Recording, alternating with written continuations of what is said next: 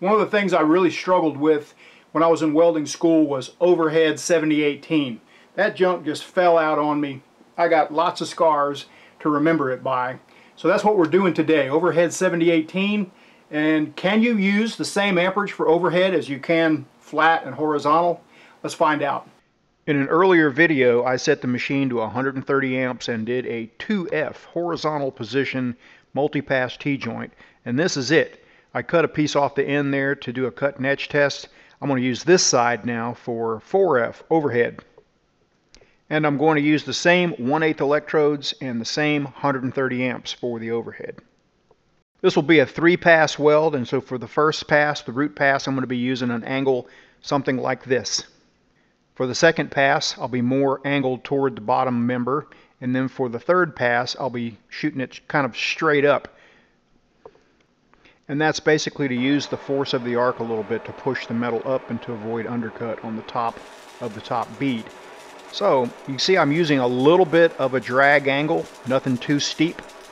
You'll see me at times use more of a straight in angle, and that's probably accidental. But angle is very forgiving as long as you hold a really tight arc. You can see that the edges of that flux are actually kind of touching on the edges of the metal there. So I can feel the flux scrubbing a little bit on the base metal. I'm not trying to jam it in there, I'm just trying to keep a really tight arc. I ran out of rod right there. I knew I wouldn't have enough rod to make it all the way to the end, so I'll make a restart. Well, let me show you a restart. This is actually from a restart from a previous video, so this is not an overhead position, but it's the same technique. You light up ahead of that crater, go into the crater, and then carry on. And that lets you weld over all your arc strikes. I probably could go as low as 120 amps, maybe even 115 amps with this particular brand electrode, or as high as 140. But I've just kept it the same just to show that you could use the same amperage for overhead as works on horizontal or flat. I have an old half-round file that I ground some teeth into, and I use it more often than a chipping hammer for raking slag. You ever forget to turn the grind mode off? I was using a wire wheel and I had the grind mode on, and you get reminded really quick when the grind mode is on. It's pretty bright. Alright, the second pass, roughly the same drag angle, but I'm pointing a little bit more into the bottom piece.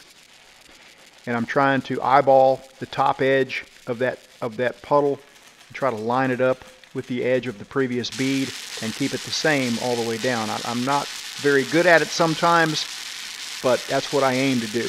I'm really trying to keep that same spacing to run a straight bead.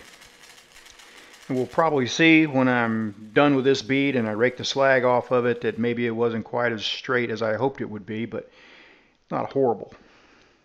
Definitely got a little bit of variation there. Okay, ready for the last bead. A lot of times I will change directions if I'm experiencing some arc blow, and I did get some toward the end of that rod there. So I'm going in a different direction this time, and hopefully that will fix it. And if it doesn't, I'll change directions again.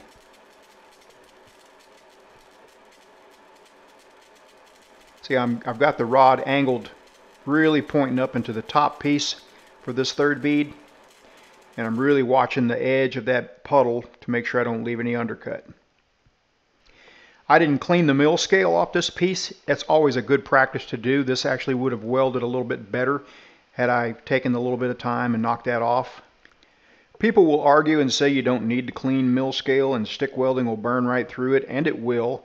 It's just easier to leave undercut if you leave the mill scale on, so it's always good practice to clean it off. I sped this up right here because I want to get to the part where we do a cut and etch test. A cut and etch test will only basically examine one single cross section. It's still a very valuable tool to, especially if you do it very soon after you do the welding. You can kind of correlate the results with the puddle that you saw. And here we go. See how it reveals each layer of weld, even it reveals the depth of penetration, or if you didn't get penetration, and it gives you a little hint of the profile, where you need to tighten your game up, and things like that. Hey, I appreciate you watching. My online store is at weldmonger.com. These are the gloves you saw me use in the video. This is the machine that I used in the video. Thanks for your support.